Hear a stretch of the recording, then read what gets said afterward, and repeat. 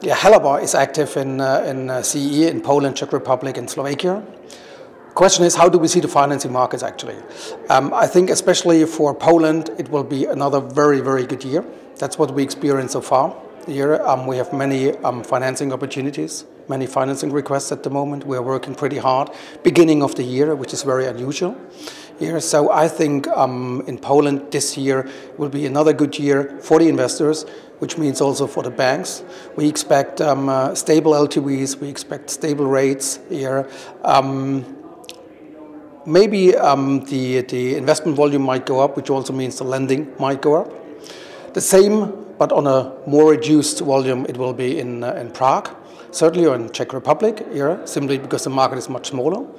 The market over there is also more competitive from local banks, especially from the Austrian local banks, more or less to say. So it's very difficult. It's a more competitive market. On the other hand side, you see less big transactions, which might be interesting for an international bank like we are. We are looking more for the 30, 50, 100 million deals. Slovakia is getting more and more difficult because you have only a few players, only local players.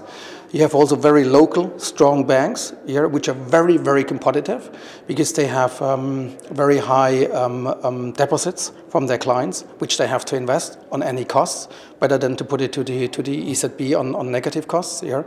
So clearly saying Poland is the dominant market in CEE. It will remain a dominant market, and I'm 100% sure that if you're an interested buyer in Poland, buying in a good investment, you will certainly find a bank financing it.